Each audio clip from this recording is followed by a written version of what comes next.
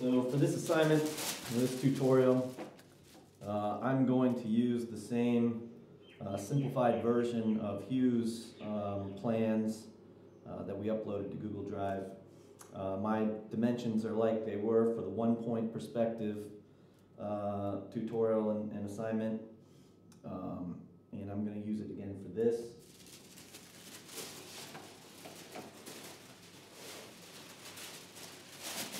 Again, here's the same diagram I used in the 1-point perspective tutorial. We're going to make this the 2-point perspective. You can see the station point was inside. We're actually going to move that station point somewhere out here, and we're going to use the corner of this building as a center of view. So we see this in perspective there, and we'll have vanishing points to the left and the right, 2 vanishing points. The horizon line will still be in the perspective drawing, but we're also going to talk about the picture plane, which essentially becomes the horizon line. Ground line again, center of vision. Horizontal measuring line, vertical measuring line, those are still in point. We do not have a diagonal point, which we used in the 1-point perspective. Because everything is at a diagonal here, we don't have any lines that are parallel to the horizon line. We're going to use another system, which I'll show you in the diagram coming up, where we use what we call measuring points.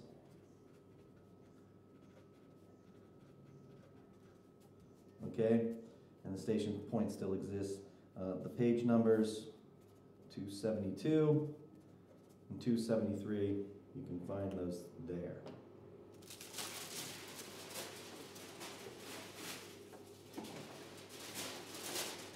The first thing you want to do is create a plan diagram. It sort of sets the angle at which you want to view, kind of understanding where the center of vision will be relative to that.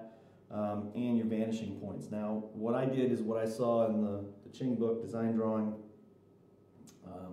is I left this at 30, 60, 30 to the right, 60 to the left, and my vanishing points were set up with the same angles. This is the 30, 60 as well, with the center of vision being on this back left corner. And then you can see the relative distances are based on those angles. These are parallel lines, these are parallel lines. And I just made this distance 10 away from the picture plane, which we can see here. Okay, so first thing I want to do is draw this picture plane, which will become the horizon line. All these points will be measured on the horizon line in the same way that they're measured on this picture plane. Number 2, we set the point at which we want the vertical measuring line to exist on that picture plane. We're doing this right now at 1 to 100. We'll translate it to the perspective at 1 to 50. Okay. The third thing I want to do is set my station point, which I just backed up again 10 meters. Number 4, then obviously, are the vanishing point left and the vanishing point right, which again are just at 30 and 60, 60 in this direction, 30 in that direction, again parallel to those lines that we find in the building. And then number 5, I established these measuring points to the left and the right. Now, if you have a small enough drawing and a big enough compass, you can do this at home with the compass. I did not have a compass available to me since I didn't really know we were going to need one. So I set up my own kind of makeshift compass. I just used a kind of kebab stick and a piece of twine. Obviously, you wind this up, get some tension on it, okay, and then you can just draw your lines like that. Now these measuring points to the left and the right are based on the arc, right, that you create with this radius away from each of these vanishing points to the left and the right. Works the same way, okay? And depending on the angle of your vanishing points and the depth of that station point, those will change, but they'll always be relatively the same. Now, this is just an approximation for measurement, just like The diagonal line approximated the sort of way distance diminished as you go towards the horizon. It's not a sort of mathematical, precise, accurate, like you would see in life kind of thing. It's really just an approximation, a simulation of what it might look like for the purposes of a perspective drawing. So these points can all change slightly, and you'll still have the feeling that it's working as a perspective, but things might be more or less distorted, and I encourage you to try them out. So the next thing we want to do after we've established all these points is to then translate this into a perspective drawing grid. Okay?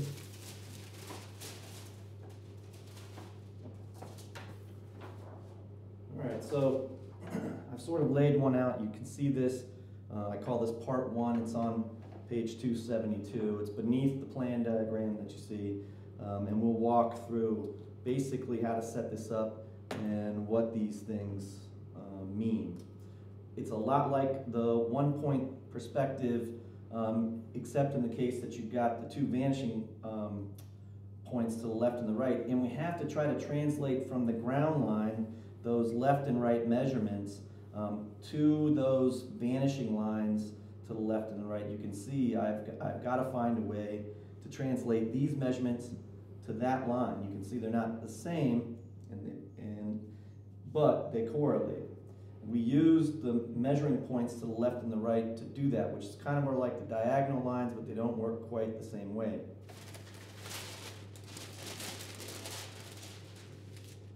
So obviously the first thing that I'm going to do is draw that horizon line, which is also the picture plane. Okay. The next thing I'm going to do is I'm going to establish my measuring line, my vertical measuring line at 1 to 50. Okay. Scale doesn't necessarily matter. The bigger you make the scale, obviously the closer you are to the building, but that does change the station point. We could probably leave most of these other things the same, and you could see how this might change. You should probably experiment with that. You can see I've got my 9 meters height, all right, and I have my 6 meters to the left for that face, and my 15 meters to the right for that side face. Okay, so this will be the front face of the building, and this will be the side face of the building when we get into the perspective, and you can see how that works left and right down here with my ground line, which is the third thing that I draw in. I just make sure I translate those measurements directly from 1 to 50 scale. The one thing I've done differently, if you notice from the 1-point perspective tutorial, is I've sort of shifted the building down against the horizon so that I'm not at 2 meters. 2 meters we know is eye level. That's why I did that in the 1 perspective tutorial, but you remember that we got a little confused by looking at, we couldn't see that second floor, and the stairs kind of dived into it, and we found ourselves with some complicated problems when we did that at 2 meters, just because the way the plan was drawn, or the way I simplified it. So what I've done is I've shifted it down, so our eye line of sight is actually going to be at 3 meters, and we can just imagine we're standing on a hill, or maybe on a table. Somehow we're a little bit higher than we normally would be. Maybe we're a really tall person. I don't know. But we're going to be looking at it at 3 meters instead of 2. And that's going to be important because there are going to be some elements over here. And you know that shift in the ground plane. And I want to look down on top of it. I want to pull it down so I'm looking on top of it, not looking directly into it at the line of the horizon, which can be a little bit confusing. Okay? The next thing that I want to do is I want to establish from this point, all right, where my left and right vanishing points are. Okay? And then I'm going to scale up from the 1 to 100 plan diagram that I had drawn to 1 to 50. All these measurements stay the same, so the distance between the vanishing point right and the measuring point right, is still the same. It's just twice as far here because I've scaled up to 1 to 50 from 1 to 100. Same is true on the left. Okay, so that distance is 2.5. It's the same in the 1 to 100 plan diagram. Okay, and then I want to establish from those measuring points, I can just do that directly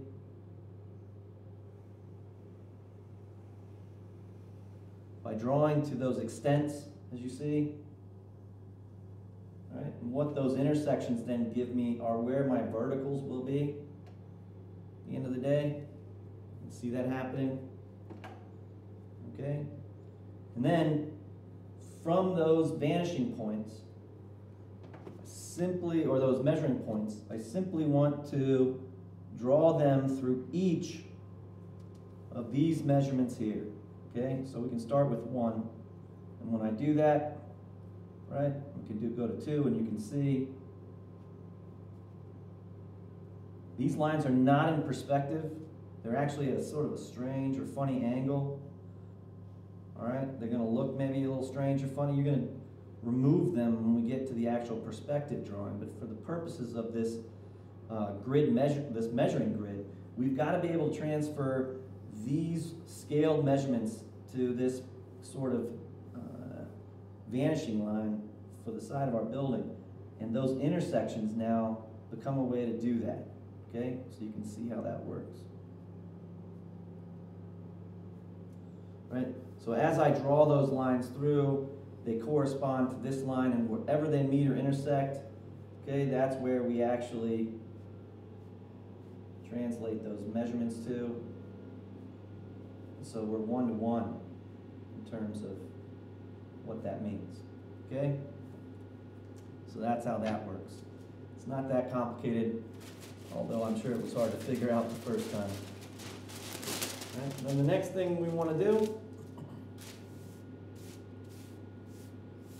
sort of make that matrix or that grid box, right? And I'm just going to use that measuring point on the left and the right to get those measuring lines into my ground plane, and then I'm just going to draw my verticals up using my T-square. Okay? If you notice on the right here, I actually, when I got back in this area, this was so confusing with the heaviness of my pen that I only have 14 and not 15 meters in there, but you're going to make sure that's accurate, and for the purpose of the tutorial, it doesn't really matter that much. I did get the left side correct. Okay? And so really all I needed to do was get this left and right face. Now if you're going to be looking inside of this, or you're cutting a section, you'll also want to translate this grid to the ceiling plane, and you'd want to do these inside walls. But you can kind of see the volume inside goes to back there a little bit. I did also, we'll talk about this, I extended out some points in this direction from my, you can see from my measuring point right, I extended out some points because I know I'm going to have an element out here. I'm going to have a stair, and I'm going to draw that in perspective. And so sometimes it's good not just to stay inside of the building necessarily, but you know, you've got landscape or site, and so you may want to extend this grid out so that you can actually measure things that are exterior to the building.